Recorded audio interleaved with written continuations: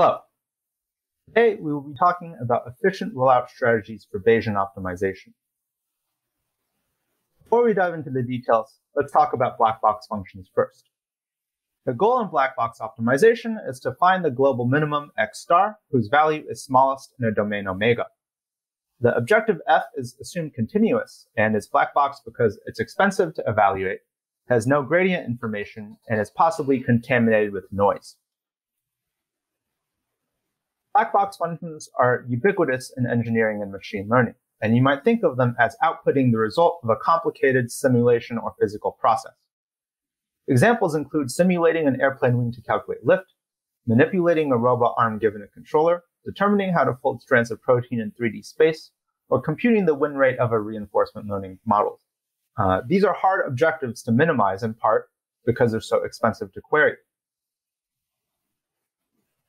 Bayesian optimization is a model-driven way of efficiently minimizing these functions.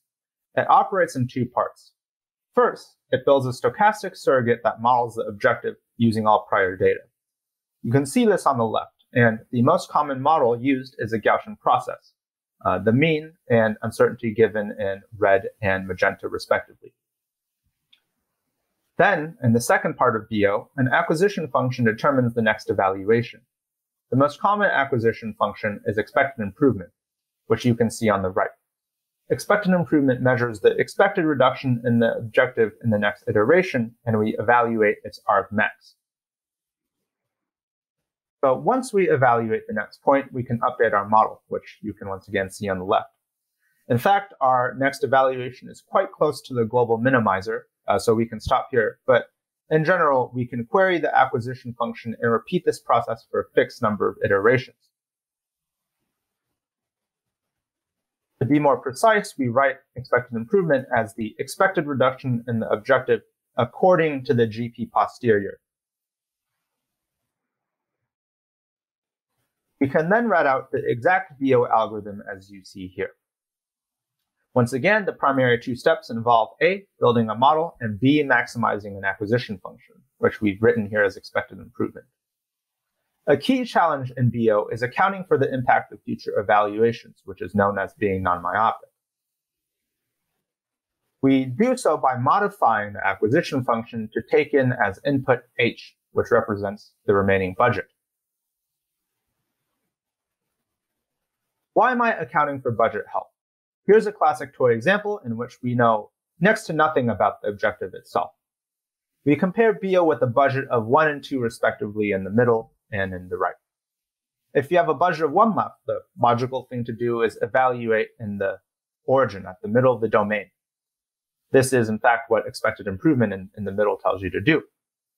However, if we account for a budget of 2, then you can see in the right image the so-called non-myopic acquisition function that in fact playing to evaluate away from the origin is a logical thing to do.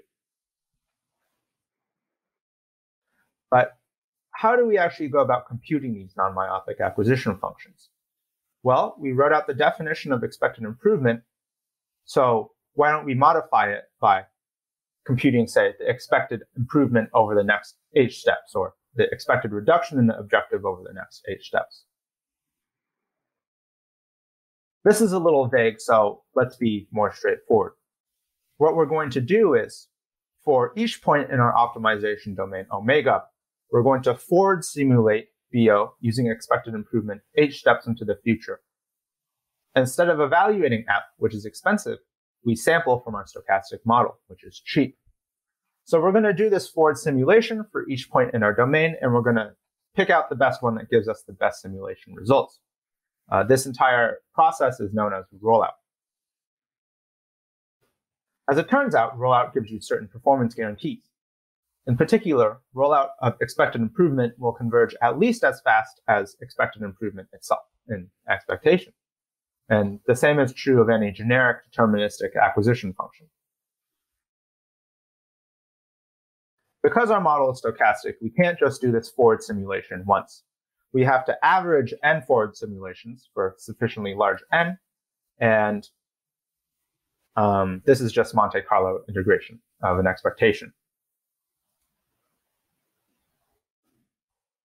Unfortunately, rollout has a prohibitive cost. and simulations of HBO iterations for each point in a domain omega gets really expensive really fast, which is arguably why Rollout has not been deployed in practice. Our paper presents two strategies for cheaper Rollout. The first is variance reduction, which is a classic family of techniques for essentially increasing the accuracy of our Monte Carlo estimator by decreasing the variance of the associated random variable. We don't go into the details, but we are able to effectively decrease the computational overhead of Rollout by orders of magnitude. This can be seen in this figure. So the top row represents Monte Carlo estimation of Rollout for different horizons without any variance reduction. This is using 50H samples. You can see that the rollouts themselves aren't very useful because they're simply too noisy. In the bottom, you can see Rollout using our variance reduction techniques, and we've captured to a high fidelity these rollout acquisition functions, so they look much better. Rollouts for horizons 5 and 6 still look a little noisy, but in practice, we would use more than 50H samples. Because we have reduced the computational overhead of Rollout, we were able to run some interesting experiments on synthetic functions to understand Rollout's empirical behavior.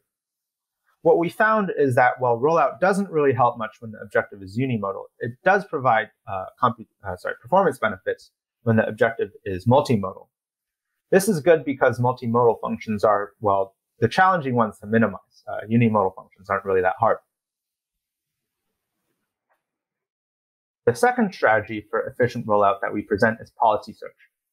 There are many other acquisition functions out there we've kind of just mentioned expect an improvement. And so the general idea behind policy search is to roll out, once again, each acquisition function, but only on its argmax, and pick the best simulation result once again. So what this does is it avoids a full rollout on every point in your domain, which, as you can imagine, gets really expensive, especially as the dimension increases. For the same synthetic functions, we found empirically that policy search does at least as well as the best performing acquisition function. There also seems to be, as you can see in the histogram on the bottom row, a correlation between an acquisition's performance and its percentage use. Rollout gives you certain performance guarantees in theory, and in our final experiment, we checked if this was actually true in practice. As it turns out, it's not. If the Gaussian process model is correct, or in more precise terms, if objectives are sampled from its kernel, rolling out further, in fact, gives you better performance. However, if the model is incorrect and it's, say, overly or underly smooth, as we consider here, performance can be reversed. In fact, rolling out further gives you worse results. And you can see this in the middle and the right images, respectively. This concludes our presentation on efficient rollout strategies for Bayesian optimization. We thank you for taking the time to listen and encourage those who are interested to read our paper. Thank you very much.